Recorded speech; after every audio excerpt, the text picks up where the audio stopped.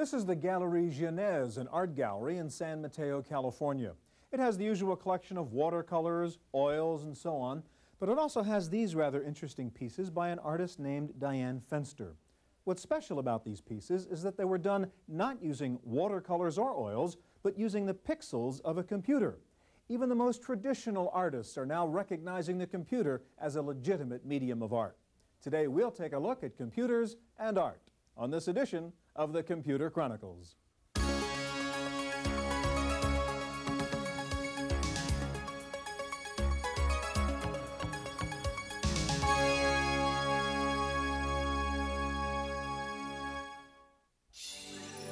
Computer Chronicles is made possible in part by Intel, the world's leading manufacturer of microprocessors. Intel, the computer inside. Additional funding is provided by the Software Publishers Association, providers of educational materials to help manage software. Don't copy that floppy. Welcome to the Computer Chronicles. I'm Stuart Chaffee, and with me today is Chelsea Samuel, an artist who works mostly on the Macintosh. And Chelsea, this is not quite a Mac. The platform here is the Super Nintendo Entertainment System, and this is the newest cartridge called Mario Paint.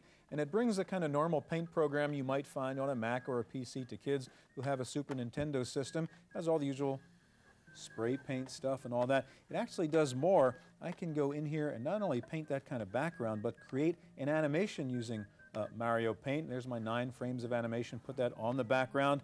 I can also go in here and add music to my animation and to my background using a keyboard and a staff.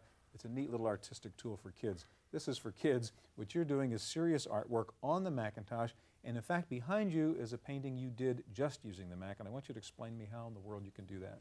Well, this was quite a revelation for me to be able to paint the way that I would on canvas on the computer.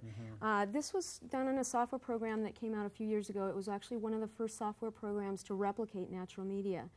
And I painted by starting out large areas of color, filling in with an oil brush, coming back in with detail over it, just like I would have on canvas. Now recently there have been quite a few innovations on computer software that allow me to take this quite a bit further. This was done in a software program called Painter.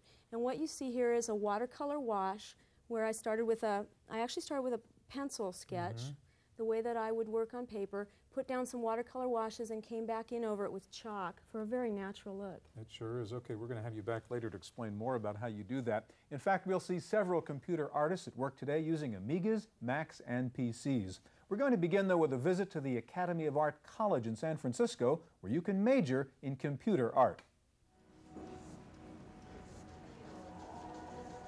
This is the Academy of Art College in San Francisco. So you scan these two in, you scanned in the clock, lifted it off. This is one of the few art schools in the country where you can major in computer art. The curriculum consists of courses like computerized paint systems, desktop design, and electronic photography. The school teaches on the Macintosh and uses software like Fractal Design Painter and Adobe Photoshop. The computer photography class is taught by Paul Klein. He used to be a traditional commercial photographer, but then the computer came along. I watched through the early 80s the ability of the computer to digitize the same information that I was working with traditionally. And I became very, very attracted to it and very excited by it. So I proceeded to try some explorations with some of my own imagery, both commercial and art-oriented, and found out what I could do electronically with various photo enhancement programs would take 3 or 4 days in the darkroom to complete. Klein says despite the abundance of high-powered Macs, this is, after all, just an art class. There's no need for students to be intimidated by the technology, though some of the students are reluctant to cross that high-tech barrier. They can't break the computer, and they shouldn't worry about that. And also, they're free. They're in a school environment here where they should explore and experiment with all the possibilities. For the Computer Chronicles, I'm Jonelle Patterson. Graphics. And I've been able to do that with this tablet. I can also, for instance, do things like turn the image upside down, or The Amiga has always been a great creative platform for music, for video, and for art. Here to show us some whiz-bang art software on the new Amiga 4000 is John Sievers of Centaur Development. Also with us, Greg Gorby, the creator of Aladdin 4D. John, let's start with Opal Vision, which is hardware and software. It comes with a board, and show us what's on the board there, John. All right, this is the Opal Vision main board. It increases the graphics capabilities of the Amiga computer and gives you 24-bit color, 16 million colors per pixel. You notice the board has expansion connectors on it where you can connect a scan rate converter, a frame grabber Genlock module, and this socket's for a video special effects chip, which gives you wonderful video effects. There's also an external production switcher which connects to the board. All right, let's turn to the software which you have up there on the Amiga and show us a little bit about what you can do with Opal Vision. All right, this is Opal Paint, the painting package that comes with it. It's a very artist-friendly program. For example, this is the palette requester. You can move around the color wheel here. You can take individual colors and put them down over here in this section. And after I've done that, I can stir them together just as if they were wet paint. I think you can see that. Or put a wash over the top of them. It's like adding water on it, you can also load palettes that have been pre-saved on disk. Here's a series of palettes. You just double-click on them. That's nice because you don't have to remember file names. You know, artists are visually oriented people, so they would just click on that and select that palette. I've preloaded a series of screens here, and I can flip through them. In addition to normal modes like drawing, circles and lines, there are other modes available. Really, quite a variety of them, about 50. Like this is an emboss mode, so we can select that. Okay, this is a scanned-in image which you put into the machine, and now you are manipulating it and playing with it. So there's an emboss effect. I can undo that, go back into my modes menu, and select the edge. And just hit the A key on the keyboard to do it again. Now it finds all the edges in the picture. The next screen is here so that I can show you that you can actually grab a brush. Let's see. Grab a brush, and I'll put it back down on the screen, but this time I'm applying a paper type to it. You notice there's a very subtle sort of So you can pick up the image and apply it on a different background paper. Right. I'll load another one so you can get a better example of that. Here's a tile paper effect. I'll increase the depth a little bit and pick up that same brush and put it down. And on the next screen, there's a series of those that have already been done. Again, this was preloaded. There's different paper types down here at the bottom. Here's the emboss tool we used earlier. One of the things that's often difficult to do in 24-bit painting programs is to isolate an area of colors. But we have an easy way to do that. You can set tolerances for hue, saturation, and value. Again, I preset these in the interest of time. And pick out a color here. And now it just tints just that green portion of the screen. Right. Try it again with a different color. Say it again. Another mode that's available, you notice I smeared those colors in the palette before. I can also do that with multiple colors. I can smear and give kind of a painterly effect. So again, you're taking that scanned image, you're sort of turning it into something that looks like a painting instead, though, If you look at the next screen, that's what that would be like if you applied it to the entire image. What else can you do with Opal Vision? Well, it also does real-time animations in 24-bit. I've preloaded this animation. This was done in a 3D rendering program, and you can see that you can actually play animations through the board in 16 million colors in real time. All right, Greg, let's turn to Aladdin 4D now, and I guess as the name suggests, we're moving into three-dimensional artwork now, right? That's right. Unlike the two-dimensional programs, you have a full 3 dimensions to work in. You have your X, Y, and your Z axes. How do you deal with 3D on a 2D screen here? Well, as you're looking here, this is a main window into the program. You can see your X and Y and your Z axes rotating here slowly in space. I'm going to flatten out the view to draw. You draw in the program in multi-sided polygons like so. They can have any number of points. We can do things after you've drawn basic polygons, like for instance, I'll extrude this into a 3D form. Let's rotate it a little bit to show you what it looks like. That helps you to clarify what you've done. I'm going to center this to the image, to the center, the origin of the axis system in the program. And let's flatten it back out again. One of the more exciting things is its animation capabilities. So I'm going to draw another polygon here which will turn into a path for the extrusion to follow. And of course you can draw that in any shape or form that you want. Let's group these. We're going to select this and turn it into a path. The complexity of the requester here gives you some hint about the amount of power available in the program. Right now we're going to ask it to go ahead and follow along that path and to rotate 360 degrees around the z-axis halfway through the animation. And then we're going to ask the program to preview that in, let's say, 240 frames, which would be about 8 seconds on video here. And nothing happens, and that's, of course, because I forgot to tell it that this should be looking at this path during the animation. So now you can see that it's following that path you created. Right. And halfway through, it'll begin its rotation and so on. You can do other things, like, for instance, if we altered this path in some manner, I'm going to move it like so and add a couple more points, and it'll adapt to those changes very readily for you. So it's also an interactive preview, so you can zoom out or zoom in real time. You can change your view angle, so we're going to look down from the top, and you can increase your wide angle effects and so on. But let's go back here. There are multiple spaces available in the program. We're in space 2 at this time. In space 1, I've got an object that I had preloaded, and rendering time is very important to a lot of users of 3D software.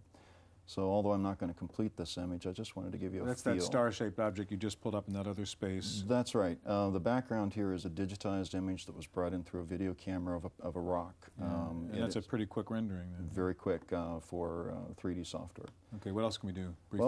Well, okay, let's go back to the editor here. I'm going to create a new space here. The other objects that we were working with are still available if we wanted to. But we'll go ahead and work in the new space. I'll draw another very simple freehand polygon here. I'm going to move it away from the origin and select the z-axis and tell it that we want to sweep 36 segments and 360 degrees around the z-axis, and go ahead and sweep this form. So you can see that the feedback on the program is very quick. The important concept here for us is that long feedback times, long rendering times and so on interfere with the user's creativity. And so we've done our best to optimize this as much as possible for that. If we were to preview an animation of this, let's say at the 240 frames as we did before, let's go ahead and this time ask it to rotate the entire world 360 degrees instead of making a path. You can see the feedback time is slower, so we've incorporated different display modes to allow you. Greg, the point in all this, I guess, would be to creating like a 3D logo or graphic image for television. We have a video of some of the finished work. If we can roll the video right now and tell us what we're seeing as we take a look at that, Greg. Okay. You're looking at a chrome faucet dripping with some water effects on a flat polygon surface. These are some donuts with bump maps and textures applied.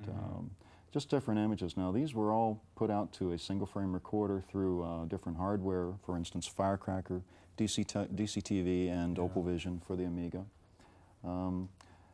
The results that you're seeing here are good enough for broadcast, but they're also used an awful lot for in-house industrial uses and educational purposes at small universities and so on. All right, great stuff, Greg. Thank you very much, and also you, John, for showing us Opal Vision. The Macintosh is also a popular platform for creative artists who use the Mac not only to create the usual kind of visual arts, but who use the power of the computer to create what is called interactive art. One such artist is Jim Lutke of San Francisco. So in this world, you can also click, and this is the beginning of the, being able to explore. Jim Lutke used to be an airbrush illustrator for magazines. When the Macintosh first came out, he thought it was just a toy. But as its graphics power expanded and three-dimensional software became available, he became a convert to computer art.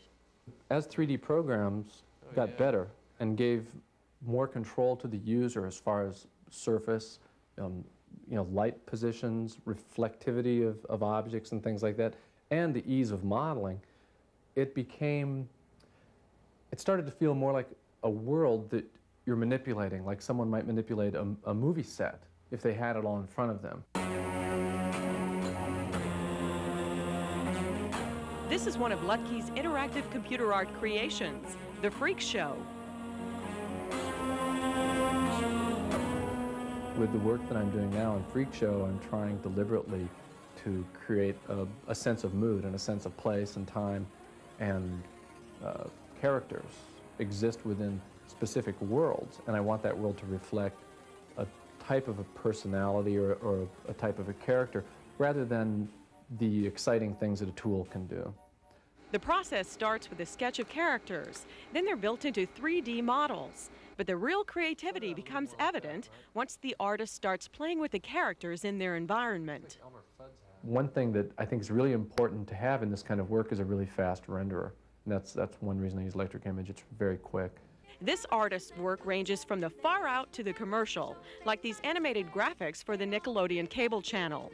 Lutke says the computer has opened up a whole new world of creativity, which in some ways is better than the real world.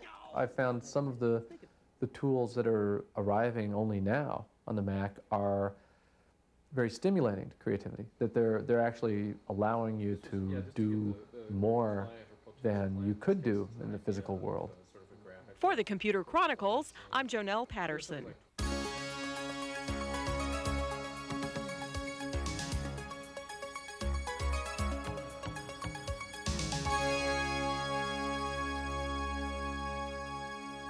So what if you own an IBM compatible? Can you do computer art too? Well, these days you can using powerful and creative software like CorelDRAW and Painter from Fractal Design. Here to show us both programs are Robert Lenve of Corel Corporation, and back with us, Chelsea Samuel, a freelance artist and illustrator. Robert, let's turn to the Windows version you have here, which is CorelDRAW, and show us what you can do here on a PC compatible. Okay, well, CorelDRAW is really a complete business graphics toolkit. We're going to focus on the vector side of CorelDRAW first, which is CorelDRAW itself. Now, wait a minute. When you say vector side, what do you mean? What vector means is that we work with smooth lines and curves as opposed to just pixels, so that when you stretch them, they stay smooth and they can be scaled to virtually any size. So let me just put some text up here on the screen. We're going to show you a couple of program's special effects. We'll start by applying a little bit of color here. And we've got 4 powerful effects, including enveloping, which allows me to take a piece of text and stretch it like it's silly putty. And we can always just clear that. And we can even apply a perspective. And I'm just going to select the 2 control points here and stretch that, and we can simulate the perspective. And this is my vanishing point, which I can move around on the page very quickly and easily. Again, we'll just clear that. And we'll go and we'll simulate 3D with this.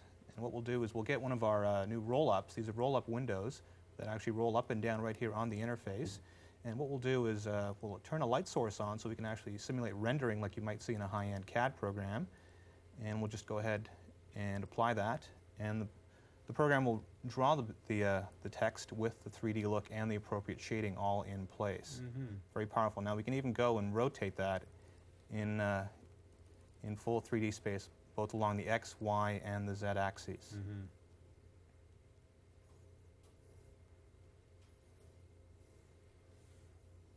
Now that's just a couple of the special effects that the program can do. I'm going to show you now Corel Photo Paint, which is again one of the 4 complete graphic applications that come with CorelDRAW. And Photo Paint is a full photo retouching and bitmap program. So we also take care of the bitmap side of graphics as well. And what I'm going to do is take a file here that we scanned in a little bit earlier. It's a color TIFF file, and we support 24-bit color. And we have all the basic tools that you need for image editing. We can take the image, for example, and flip it horizontally. We can zoom in, let's say here on his teeth. And we can apply some of the filters. Let's say, for example, we decide that the teeth aren't white enough. We can get one of the sharpening filters and actually brighten up the teeth like that very quickly and easily. Let's zoom back. The photograph was taken against a white background. What we can do is actually go and get a tile pattern. We include a large library of tiles here with the program. And these are in PCX format. We'll just get our tile rollout. We simply double-click on the background, and the program automatically fills in the image for you. And we also have in the program 2 other modules, one for business graphics and for presentations. All right, now I want to turn to you again, Chelsea. And now Painter, which you're going to use, also runs under Windows, but you're going to be showing on a Macintosh. You work on the Mac platform. Yes. Show us, I want to see how you actually got to the point in those great paintings you showed us at the beginning of the program using Painter. Okay, well, to begin with in Painter, what I would normally do is just grab a pencil and just begin sketching. And you'll notice as I sketch that it is replicating natural media very beautifully. Sure is. It's bringing through a paper texture. It's pressure sensitive, so you're seeing the human gesture there. You can see a lot of subtlety as I draw. I can get darker lines just by pressing harder. And now, usually I would start this way. I would start with just a pencil sketch, and now I'll start adding some color into it. I can set my paint to be wet, And this might seem sort of obvious to someone, but if you've ever worked with watercolor, you know that it's a very difficult medium to control. You're not out at 3 a.m. with your blow dryer trying to get your painting finished anymore. This is a real boon to artists. Gives you a lot of control over the image. We'll put a little bit of a bruise on the pear here and add some highlights. I can remove the density of the paint as well as I draw, just by floating in some clear water. And we'll end by a quick drop shadow here. Notice the paper texture also. Yeah. The pigment of the paint is depositing more heavily in the valleys of the paper. So that would be a way that I would just very quickly begin something. That's and gorgeous. That's just real-time boom. You did it, huh? Real-time boom. You didn't mess up the kitchen table or anything. That's right. No muss, no fuss art. Yeah. This is something that I was working on earlier. This is a sketch of some apples. And this particular one I did in the colored pencils. To continue it, I might come and grab something like a pastel chalk and maybe add some highlights into the apple here. And again, you can see that not only is the paper texture coming through as I draw, but I can get very subtle lines to very, very dense, dark lines depending on how hard I press. So it's really it's working interactively with the artist and allowing the artist's personal expression to come through. Obviously, I've shown ways that an artist would begin something, but there are so many very powerful tools just in the machinery itself. For instance, I can meld two images together very quickly. I've got a background that I created, just a very quick sketch of an ocean scene that I did, again, using the pastel chalks. And now I'm going to meld these two images together. So you did the chair as a separate piece of art. Right. And you can meld that into a background you created earlier. This is something that I'm doing very quickly that on paper would just take hours and hours and hours. So you can see with the combination for an artist of being able to reproduce the look and feel of natural media combined with the high-tech medium of the computer, you just have a very, very powerful tool for fine artists. What are there trade-offs though? I mean, we're talking about emulating the environment in which you would really be using paint or really be using a pencil, but I mean, I take it there's some advantage to not really using paint or not using a pencil. Well, certainly there are. You've got the machinery itself, which allows me to archive my images, send them halfway across the country. I can create a sketch like this, modem it to an art director, and have approval on a sketch within 10 minutes. And the other thing is that I have a lot of creativity within the machinery itself where I can try different images like this. And what do you do for hard copy, like the painting you showed us in a frame at the beginning of the program? Now, what do you use to turn this into something you can hang on your wall? I think that's actually a question that a lot of artists have been wrestling with. I have been experimenting with different printers, such as the Iris printer and the Kodak. The dye sublimation printers are very nice. But are you satisfied with the texture and the look when you finally get it off the screen and onto a piece of paper? There are new printers, I mentioned the Iris, that can actually print out onto watercolor paper and canvas, which is taking it to that extra step. Okay, very impressive. Thank you both very much. That is our look at computers and art. Stay tuned now for this week's Computer News on Random Access.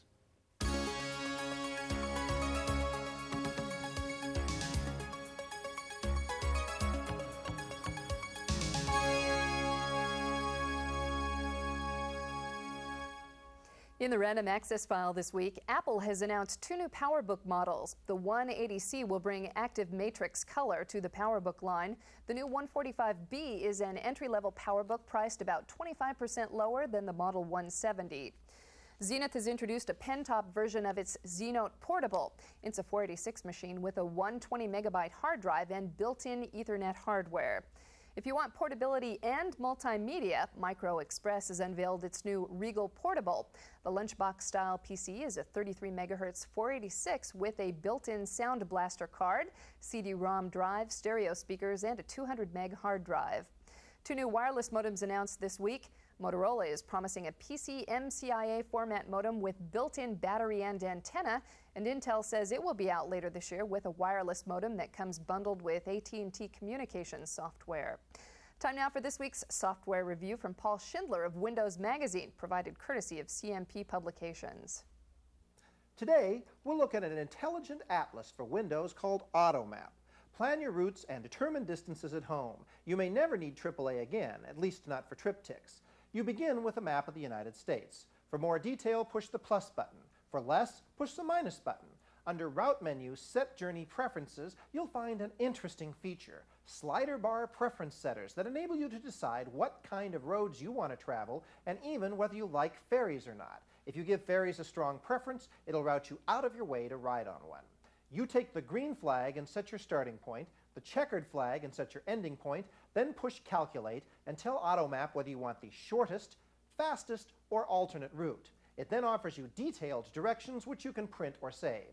These really are directions good enough to drive with. Of course, you can also just play with the map using the zoom in and zoom out controls. AutoMap is $100 from AutoMap Incorporated in Phoenix, Arizona. For the Computer Chronicles, I'm Paul Schindler.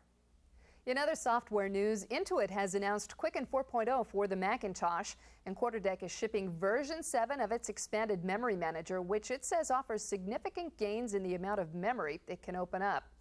The U.S. House of Representatives has announced a standard email system for members and constituents using technology from SoftSwitch.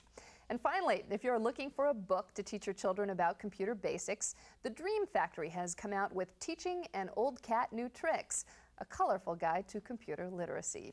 That's it for this week's Computer Chronicles. I'm Janelle Stelson. Computer Chronicles is made possible in part by Intel, the world's leading manufacturer of microprocessors. Intel, the computer inside. Additional funding is provided by the Software Publishers Association, providers of educational materials to help manage software. Don't copy that floppy.